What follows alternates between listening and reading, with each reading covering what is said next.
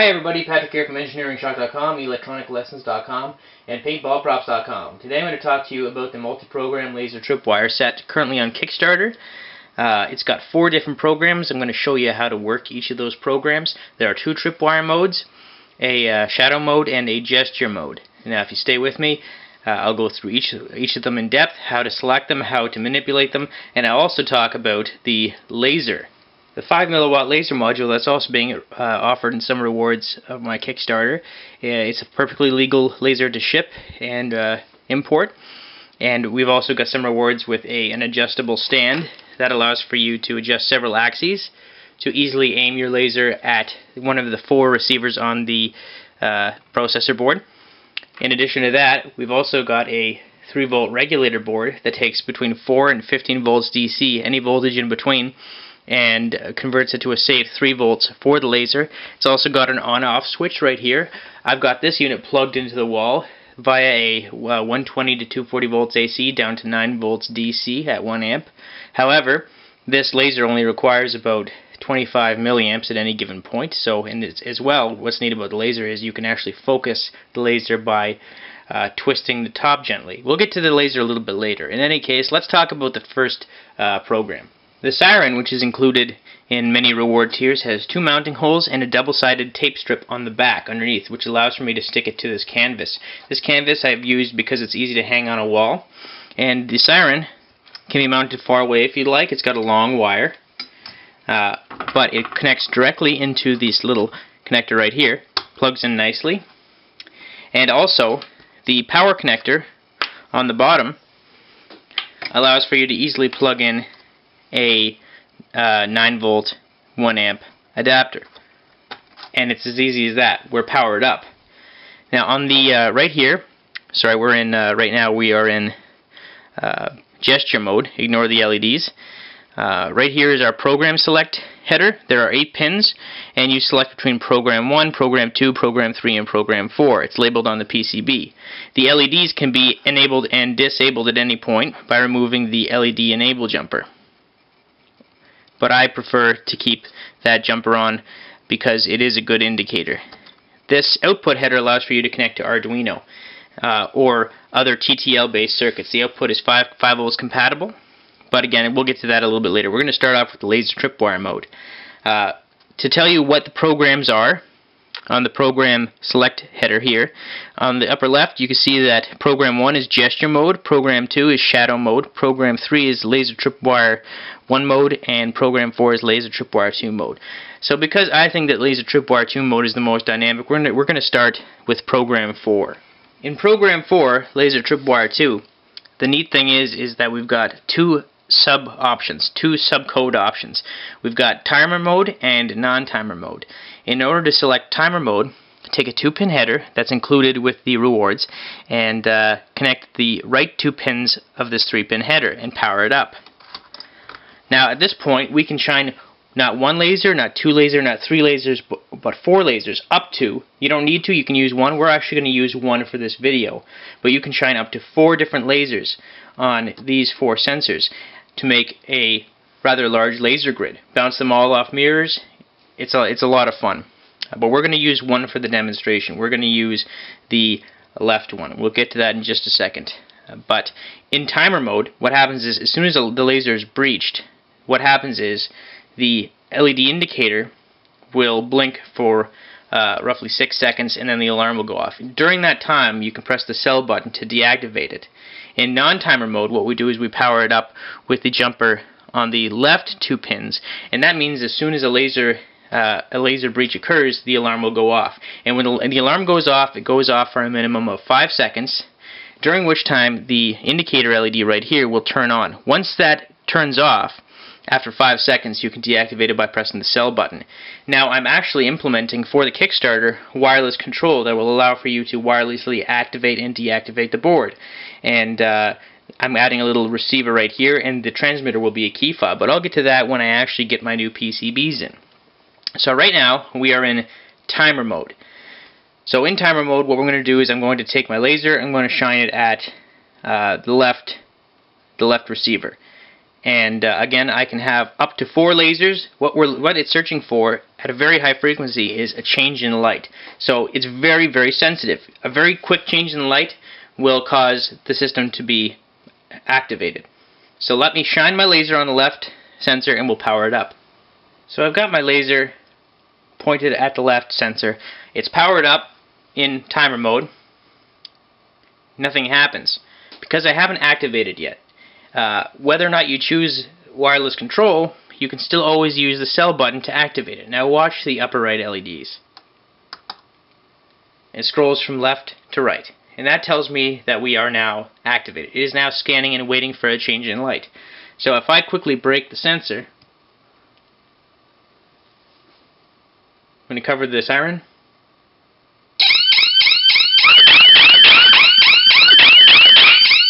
Press the cell button. Now what you might have noticed, and watch for it this next time, is that the indicator LED lit up for 5 seconds. Roughly 5 seconds, and then turned off. Only when that LED turns off can you turn off the siren, and that's to ensure that the siren is on for a minimum amount of time to actually alert somebody. So what happens if I activate it, breach the sensor, or breach the laser beam, and I press the cell? It deactivates. So in timer mode, it gives you some time to run up to the board and deactivate it. Again, I'll reactivate it, breach the sensor, I'll deactivate it. You have to hold the button down until it scrolls. One more time, activate, breach the laser, hold down the cell button, let go. And so that is timer mode. So let's power our unit down, and we'll switch the header from the right pins to the left pins. I've made that change. I've repowered the board up. I press the cell button. And again, you can do this wirelessly. You'll have that option with the Kickstarter. I have redesigned the board to give you the option of adding wireless control. In this case, we don't have wireless control. So press the cell button. The LED showed me that the board is activated. I'm going to put my hand over the siren because it's really loud, and I'm going to breach the sensor. Did you see the LED? So just to show you one more time, when that LED is on after breach and the siren's going off, I can't turn it off until that LED turns off. So I'm going to cover my hand over the siren, press the cell button again, activate the system, breach the laser. So only when that LED turned off can I turn the system off. I'm going to try one more time because that wasn't a great example. And there you go. So that's laser tripwire mode 2. And that's easily the most dynamic in my opinion because you can have up to 4 different lasers and it's only active when you've specifically activated, deactivated it. So there are 2 modes. There's timer mode, there's non-timer mode. Now let's talk about laser tripwire 1 mode. What I've done is I've added the jumper to the program 2 header, and I've got the select jumper for the subprogram jumper set to the rightmost pins. And in this mode, there's 2 options. Using this light sensor and the bottom light sensor, or just the bottom light sensor. When I have the subprogram select set to the rightmost pins, then I'm only using the bottom sensor. It's the only sensor that's active. The top one is not doing anything. So in this mode, as soon as you power it up, what happens is, as soon as I break the laser beam,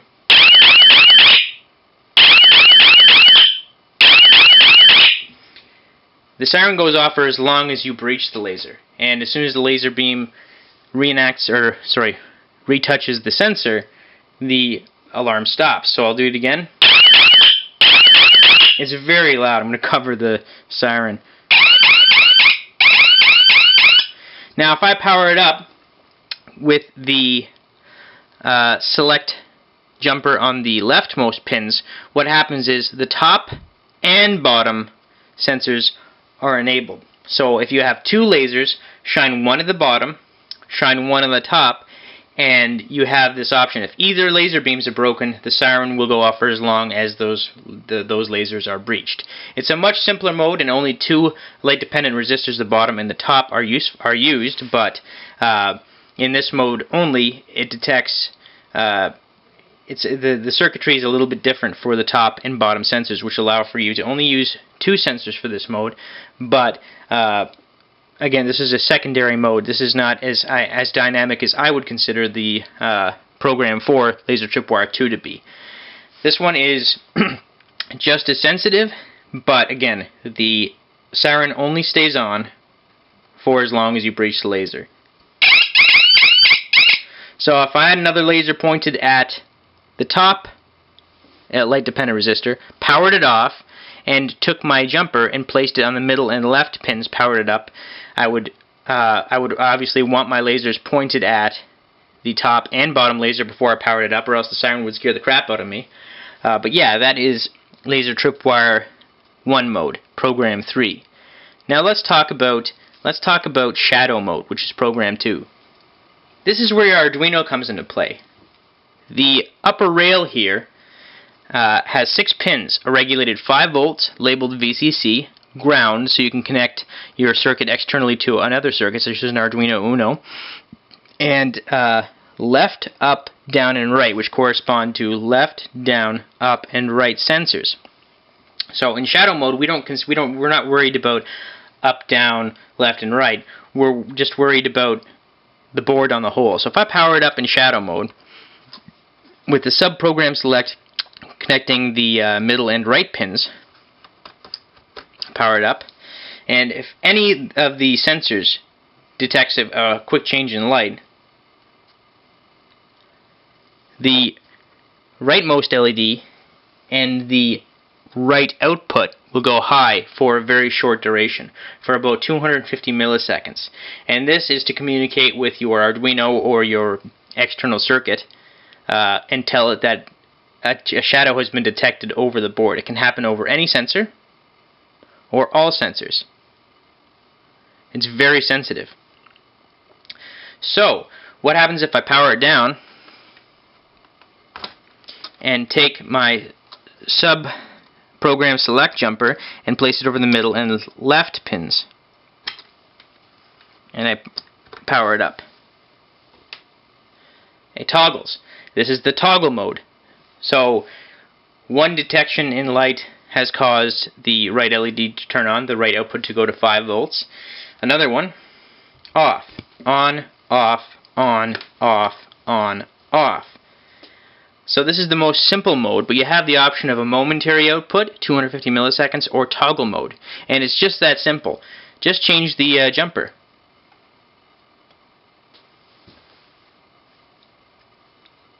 It's detecting a change in light.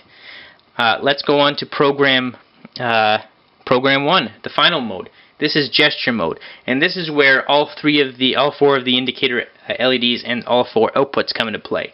This is your Arduino Haven right here. This is the only mode without a sub-mode. In this mode, it doesn't matter whether you have the sub-program jumper connecting the left pins or the right pins. In this mode, there's only one function, but it's actually really neat. So if I breach the left sensor, cast a shadow over it, detects a change in light, the left LED turns on and the left LED output turns on, labeled L. The bottom output and the bottom LED turns on for a short period of time, roughly 200 milliseconds. The top and the right.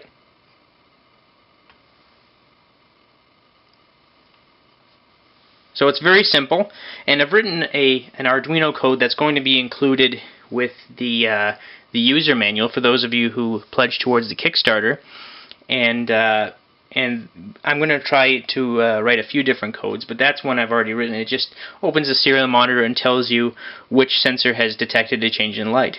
Now you can still use lasers in this mode if you'd like, but the siren is not used in this mode or in shadow mode. This is a specifically Arduino/TTL compatible mode that allows for you to easily connect your board to an external circuit. So again, there are 4 LEDs that correspond to the 4 outputs labeled L, U, D, and R.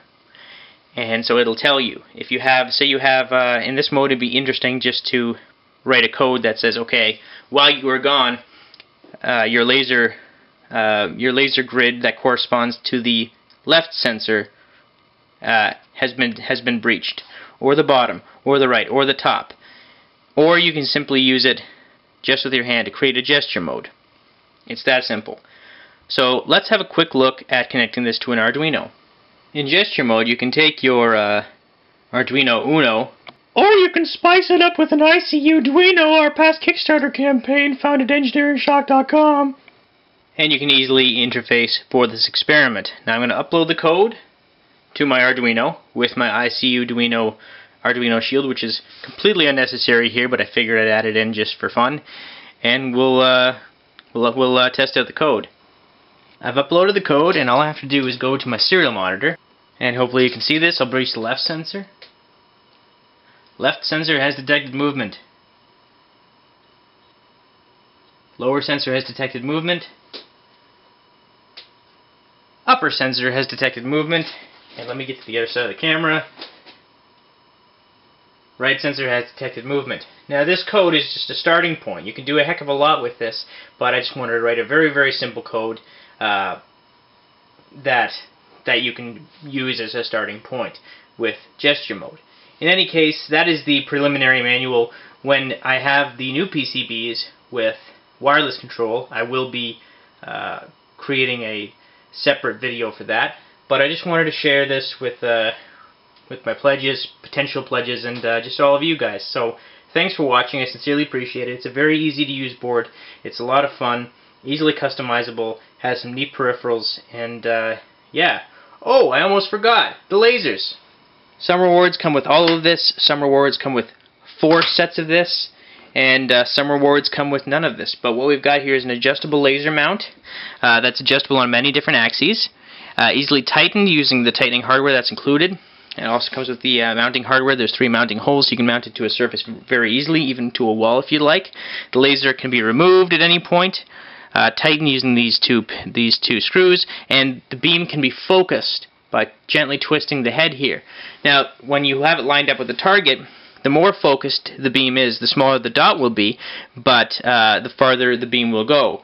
And you can bounce it off more mirrors that way, if you want to be bouncing enough mirrors. If you want to defocus it slightly, the beam head, when it hits the surface, will be a little bit larger and easy to mount, easy to line up with your sensors, but it won't reach as far. The regulator board, and again we'll be selling this, or rather there are rewards for DIY versions, and I'll be making an assembly video for both the regulator board and the processor board. The regulator board takes between 4 and 15 volts DC and regulates it to a solid 3 volts. There's filtering on the input and output, and it's got an on-off switch. You can turn the laser on and off, and you can plug it into the wall. Now you don't have to plug it into the wall, but you can place a 9-volt battery, say, on the input if you'd like, or even a 2 AA batteries, or not 2 A's because that's 3 volts, 4 AA's in series to the input if you'd like. As well, the inputs and outputs, you don't have to use the terminal blocks, which allow for you to screw your connections in, but you can actually solder the inputs and outputs to the board. So if you want it for a long-term thing and you don't want to remove the regulator board, you want it to be solid, you want to solder them into place, you have that option. Check out the Kickstarter. Thanks for watching. To the pledges, to my pledges that have already made pledges. Thanks for pledging and believing in this project. I really appreciate it. The Kickstarter's linked below. Take care, guys, and thanks again.